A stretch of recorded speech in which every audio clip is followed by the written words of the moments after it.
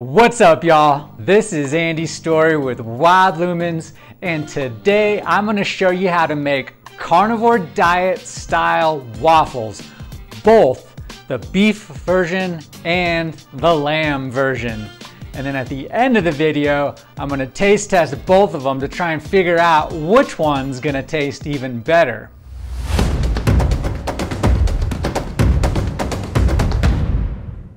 The cool thing about this recipe is that it's completely carnivore diet based. What I mean by that is all the ingredients are hailing from the animal kingdom. There's no plant-based matter whatsoever in this recipe, which is great news. And you can either add some honey as a topping at the end, but that's very debatable. Some people on the carnivore diet say, yeah, they're totally cool with honey, while others will say, yeah, honey may not be so good. So depending on your body and what you can handle, honey is definitely optional as a topping at the end. Let's go over what we're gonna need for this amazing waffle recipe. You're definitely gonna need a blender. I like to use my Vitamix blender just because the Vitamix is so powerful. It's definitely going to handle the job of having to liquefy our waffle batter, especially when we're dealing with ground meat. The other thing is you're going to need a waffle maker. I had to borrow one from one of my family members, my cousin Brittany. She helped me out by letting me borrow hers, which seems to be hailing from the 1980s. The other tool you may need is something to heat up either a butter or a tallow or a duck fat,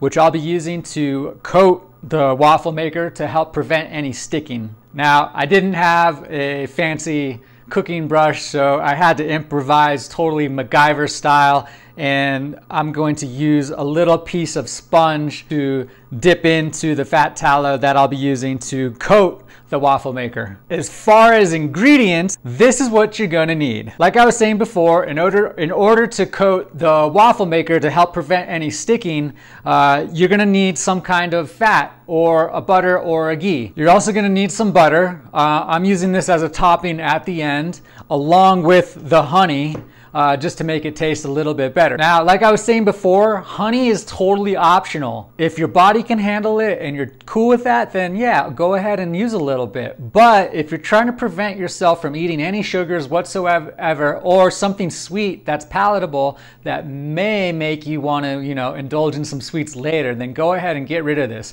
We're gonna need eggs. The recipe calls for 4 to 5 eggs per 8 ounces of meat. I like to go with the 5 eggs, so today's recipe, I'll be using 5 eggs per 8 ounces of meat, which brings us to the meat. Right here, I have 8 ounces of ground grass-fed lamb. Here, I have 8 ounces of grass-fed beef. Ground, of course. To get things started, and the way that I like to make these waffles is to thoroughly cook the meat. The way I'm going to do it today is using water to go ahead and cook all the lamb and all the beef completely. Some people don't even do that, or they won't cook it. They'll just go ahead and mix up the ground beef with the eggs in the blender and go ahead and make the batter that way. I tend to stay on the side of caution when it comes to eating any ground beef or ground lamb, just because of potential pathogens or something that could make you sick from not having it cooked thoroughly, or just eating undercooked meat in general.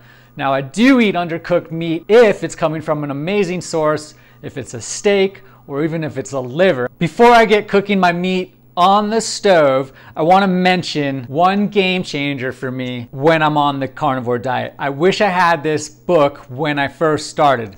This is the Carnivore Cookbook by Jessica Haggard over at Primal Edge Health.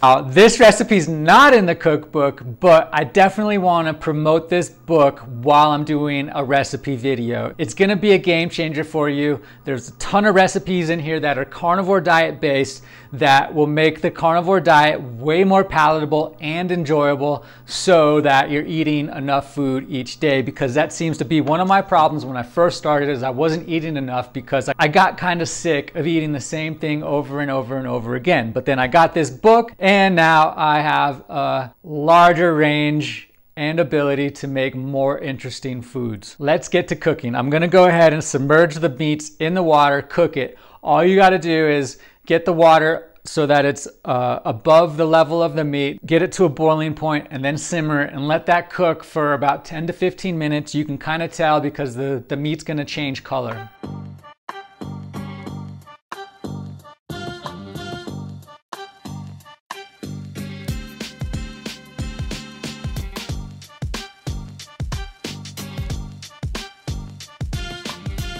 Okay guys, just got done cooking up the meat. There's one thing I do want to mention, and that is when you cook meat using water like that, you're gonna lose some of the nutrition and the fats as it definitely gets pulled out. One way to combat that, and what I did is when I strained the water from the meat, I took that strained water and put it in the freezer for about 15 minutes so that the fat would rise to the top, separate from the water, and that way I just skimmed the fat off the top and placed it back on top of the meat. And you can kind of see it here. So I definitely have the fat put back into the meat so as to keep it a little on the fattier and healthier side. All right, all we're gonna do now is mix our meat with the eggs. So I'm gonna crack some eggs, put them in a bowl, and then put them in the blender, blend it up. Then we should have our batter ready to rock and roll. All right, this is our beef batter.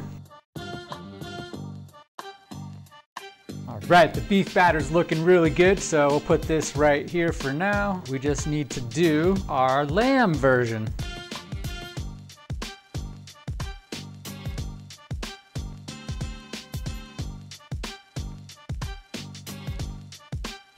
All right, you guys, we have our batter ready to be cooked on the waffle iron. Over here on my right, I have the beef, and on my left, I have the lamb. I don't want to get them mixed up, so I'm always going to keep my beef batter on the right, just to remember.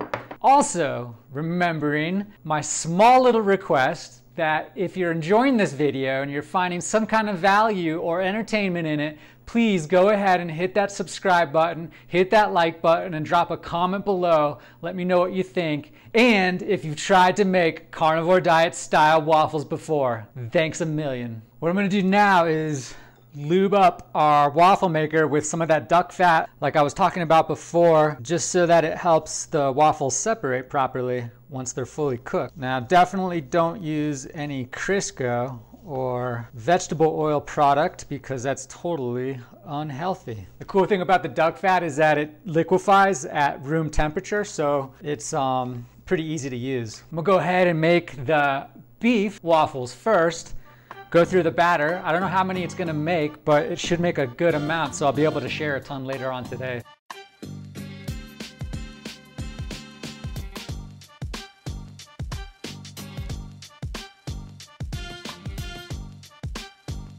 Booyah! Our beef waffles are definitely done and ready to be eaten.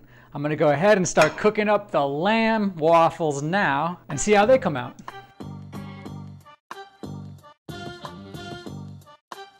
Does anybody know what this little light on the waffle maker means? It seems to go on and off. I was thinking it was going to tell you when the waffle would be done cooking, but I don't think that's the case because I have it cooking now and the light came back on. Maybe the light means it's hot enough to cook, or maybe when the light goes off it's supposed to be hot enough to cook. I have no idea. If anybody out there is a professional waffle maker, please let me know what this light means.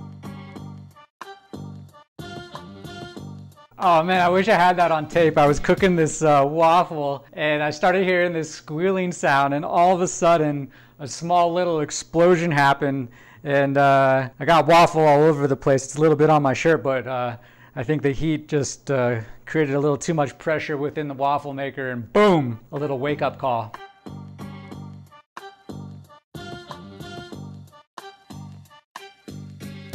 All right, we made it.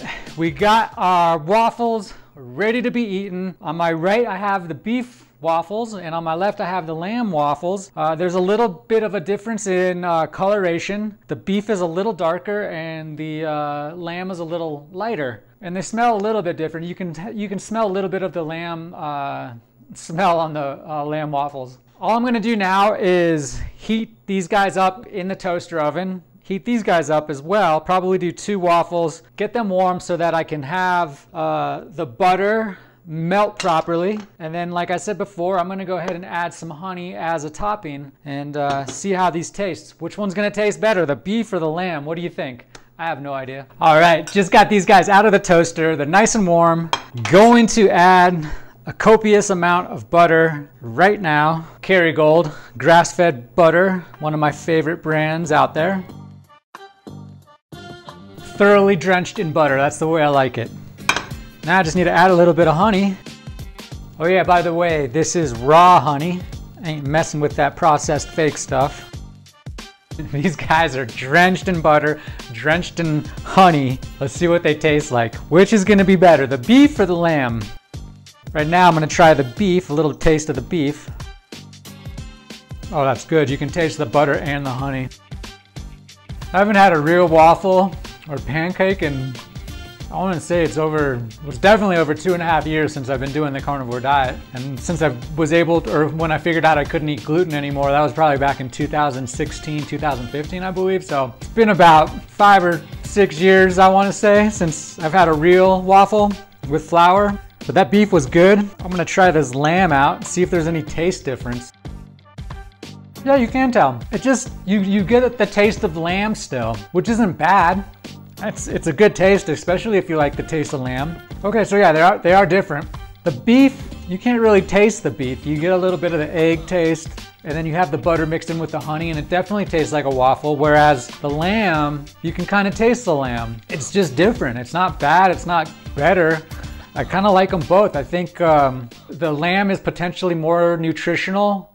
I think it has a little bit of more omega-3, and the ratio to the omega-3, omega-6 ratio is a little different on the lamb. Some people say it's healthier for you. So if you want to try to incorporate more lamb into your diet, then go ahead and use the ground grass-fed lamb to make your waffles. Otherwise, you can do it just as easily with some grass-fed ground beef. And that's kind of my conclusion. I like them both. I'm really hungry. I'm gonna chow these down. And then after that, I'm gonna make another video. Most likely gonna make pancakes next to see which is better, the waffles or the pancakes. And before I go ahead and check out the Carnivore Cookbook by Jessica Haggard. There's way more recipes in there. This one's not in there, but you're gonna find a ton of stuff that's gonna taste good. And you'll see some of those recipes in my YouTube channel. So go check those out. Drop a comment and let me know what you think. Otherwise, I'll see you guys on the next video. Thanks for watching.